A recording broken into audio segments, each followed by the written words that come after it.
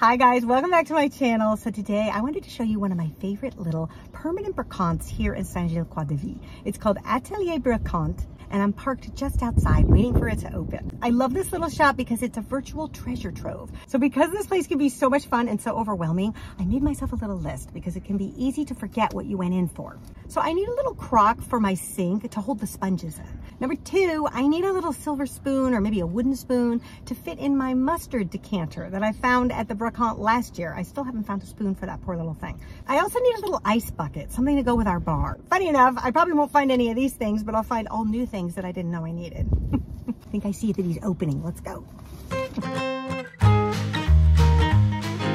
I always like to start out front because this is where you can get some really great bargains. And there are some beautiful old pots and all kinds of really fun curiosities. So let's see what he has today. Look at this. This is an old fish steamer. How fabulous is that? You see a lot of these in France. It's such a fish-eating culture. I wish in the United States we ate more fish. It's hard to get people on board. But here it's so fresh. We're right by the ocean. So you see a lot of fish cooking accoutrements like that.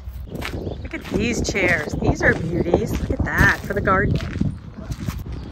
These are fun too, these bottle holders. So a lot of times people will take their bottles, their empties, to the actual vineyard and fill them up. And then you can use this to dry them and wash them. In fact, we were married here in France and my brother-in-law took us out to the vineyard and we actually filled up the wine and the champagne. And my sister-in-law made beautiful little labels with our wedding date on it. It was super sweet. There was a bright red Le Creuset pot. Ooh, yeah, that needs some work. Look at that. This is a beauty. What is this? This is gorgeous. Wow, awesome. Comes with the tray. Love these baskets. I brought home one more basket though. My husband will kill me. But I just love them. They're so gorgeous. All right, now let's go inside and see the really good stuff. You guys are gonna die when you see all of this beautiful stuff. It's just hard to know where to look. The thing that I love most about this store is they have wonderful things like this mirror. Look at how beautiful this is. It was 12 euros. I just loved it, but I wasn't really sure where I could put it. So I had to sort of put that one back. Or look at this copper pot. How cute is that? But that probably does take a lot of maintenance, so I think we'll leave that one behind. And then they'll have these weird random things like this bunny. The owner, Jean-Pascal, was showing me this thing. And that just sort of started us off on a little tour. And Jean-Pascal was kind enough to take me through the store and show me some of his favorite things. C'est une armoire de princesse. So he told me it was an armoire of a princess and what was inside was a surprise. So I knew I was in for something. The carving on the bottom was pretty extraordinary. But what was even more interesting is when he opened it, I was expecting just a series of shelves. But instead, it was a series of mirrors, a trifold mirror. I've never seen anything like that. I thought that was pretty spectacular. But wait, there's more. Then he opened the back mirror, and that's where all the storage was. This was truly an incredible piece, and I think if somebody had a huge home or even a bridal shop, he was saying, this would be the perfect thing. Then he showed me a beautiful dressing table that dated back to 1920. It was really rare to find something like this made out of marble. I can't only imagine how heavy that must be. Then another thing he showed me that was fascinating was an old camera from 1930. I don't help but wonder, did it still work? Could you actually take a picture with it today? He said sure, but I don't know. It looked a little suspicious to me. Then he showed me an old flipper game that actually had a car wheel instead of the little buttons of the flippers that you see today. I thought it was really interesting. It dated back to 1949 and had the map of France on it. He was showing me a hat from the French Navy, and in fact, my nephew was telling me as we were watching TV of all of the Bastille Day preparations on TV, the reason why they have those little red pom-poms is so that when the sailors go under deck, they don't hit their heads on the ceilings because the ceilings are so low in the boats. So that little pom-pom does help protect their head.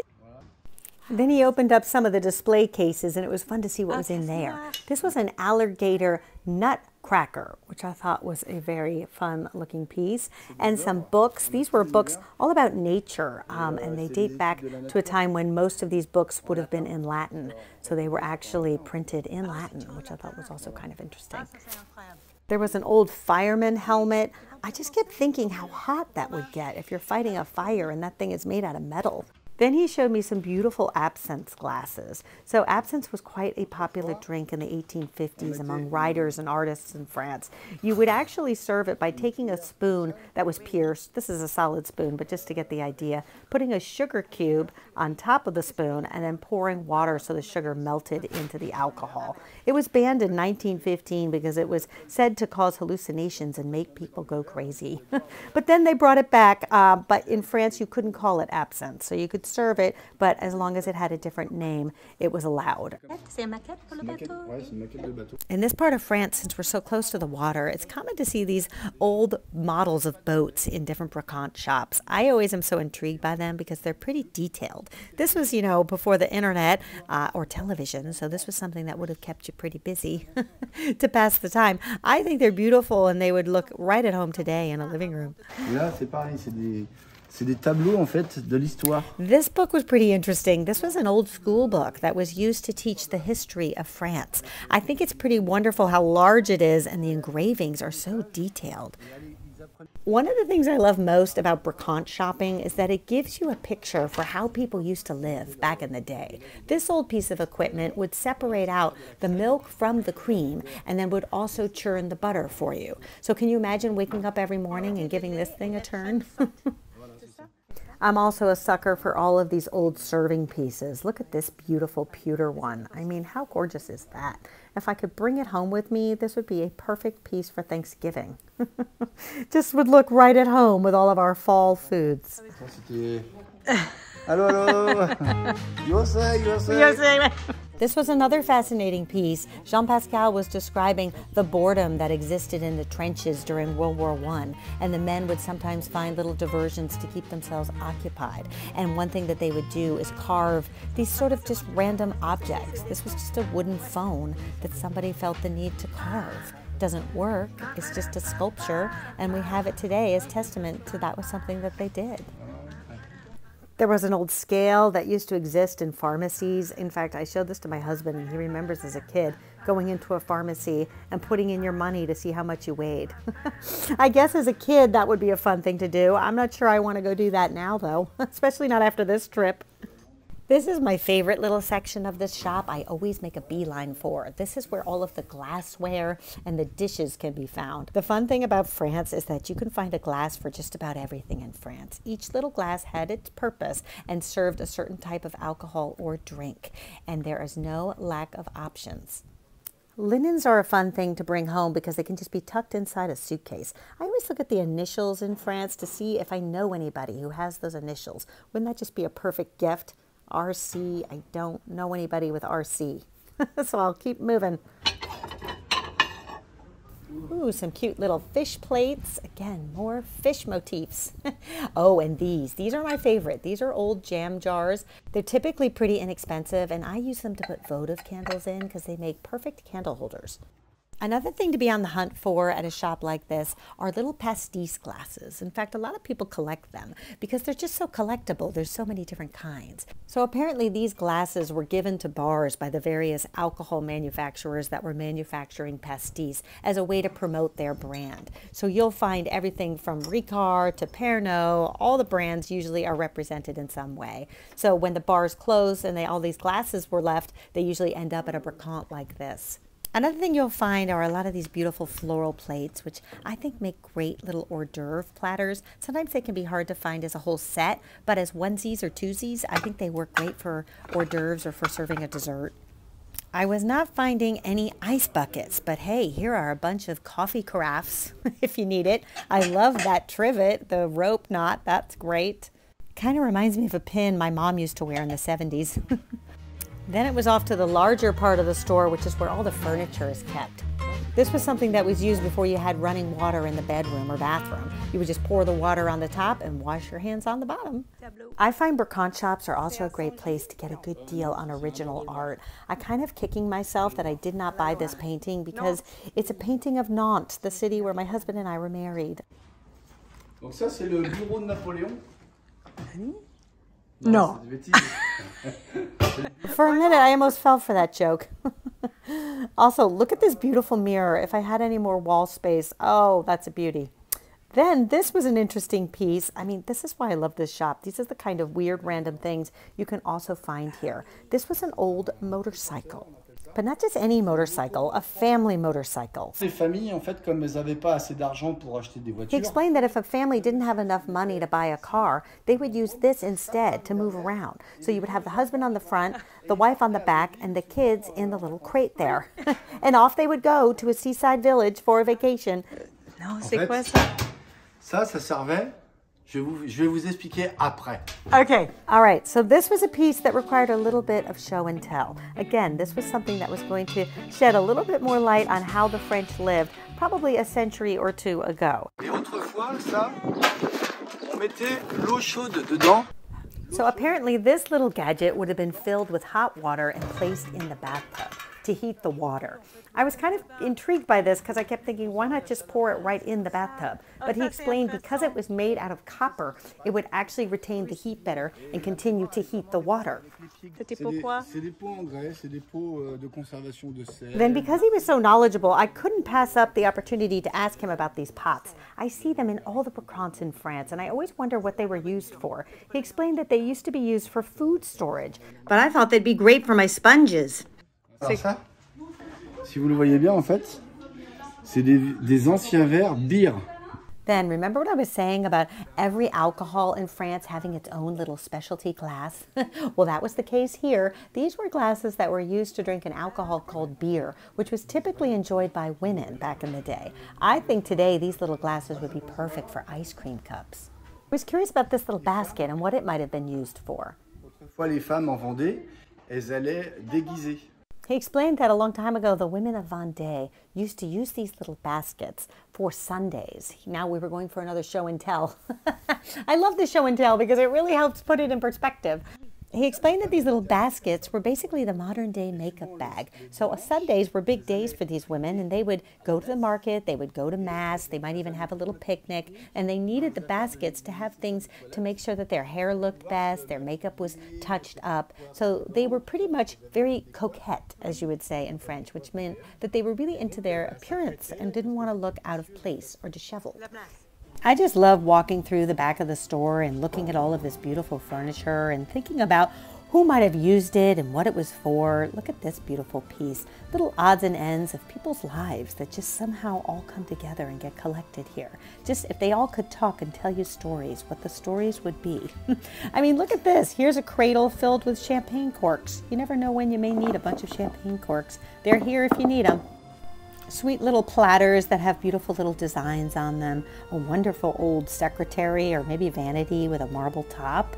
Old kitchen equipment. My husband thought that maybe these were used to make croque-monsieurs back in the day or some type of sandwich. Beautiful old cutting boards made out of wood. A beautiful old soup tureen that is lovely. I also love these little plates that come from Quimper, a city up in Brittany. I just think they're so charming. There's not enough for a full set, but I think they would be great on a wall in a kitchen or maybe even a dining room. Some more cute little fish plates. Look at this guy. He's so cute. He'd be great for some nuts or crackers. Some old cast iron enamel pots. This one's 35 euros and in a lot better condition than the one outside. In this part of France, you also see a lot of these brass candlesticks with a little lever for moving the candle up and down depending on how burnt down it is. I love them because they really add to this sort of nautical vibe. We have a few at our house and I just think they're so charming. Well, that was quite the visit. Some very interesting things. Let me show you what I got. So I didn't find exactly what I was looking for, but I did find some things. First up, this little gem of a pot. This is what I'm going to use to put my sponges in. Really well made. It's in great condition. I thought it would just be perfect on my counter for my sponges. So let's see. I thought I could just put it here and drop them in there. There, that looks a lot better. And maybe I'll just put this in here. There we go. And it's right at home with all the dishwashing pellets. There. And then the other thing I found was something that I didn't know that I actually needed until I saw it. Then it just reminded me that, oh yeah, this would be a good thing to have. And that is this little gem. A beautiful tray. Isn't this great? This was only 16 euros. My little pot was 8 euros, so that was a good deal, I thought. But look how well made it is. It's really beautiful. I just thought it would be really handy to put like drinks and little coasters and glasses on because it has these handles and I can just take it outside. Then another thing I found are 2 serving pieces. So this I did luck out. So I got this pair and then I got this pair. This actually came in a little fancy box. So I thought those were nice. And the moment of truth is gonna be if I can polish these and they're going to shine right up. But in the past, I have done that. I have this pair here. This is my little serving drawer. I did it with these and they did shine up a little bit. I just think the rustic part of it is kind of part of the charm. So I don't mind a little rusticness. And then I also have a little cake server in here and some knives. These actually I found last year. I love it when they come with a little case because it just makes storing it so much better. But see, now I'm adding to my little collection here. And I think this is part of how you acquire things for entertaining, is you don't have to buy it all at once. Little by little, you add to it, and it's a fun thing to collect. And so then when I entertain and we have 16 people for dinner and there's lots of platters and bowls, I will be able to have these serving pieces to go with them. So let's see if they shine up. Let's see, come on. Last time I was here, I actually bought this little silver polish. I don't know if it's the exact thing I should be using, but we're gonna try it and see. Well, this is looking promising. Okay. Saying not so bad, right? Check it out. Before, after. And then my last little find is actually gonna go in here in the studio. Excuse the unmade bed. We have my brother-in-law and sister-in-law coming tomorrow, so I'm getting this room ready for them. But one of the things we learned when renting this house is that our rental agency said we needed to have hangers on these little hooks here for people to hang things. So when my husband was here in October, he got these plastic hangers. Bless his heart. But I'm really not a big fan of the plastic. So while I was at Atelier Brocante, I actually found these wooden hangers. They're a little bit more rustic, but I just think they'll look a little bit better in here. So let's see. It's kind of funny that it still has the frank.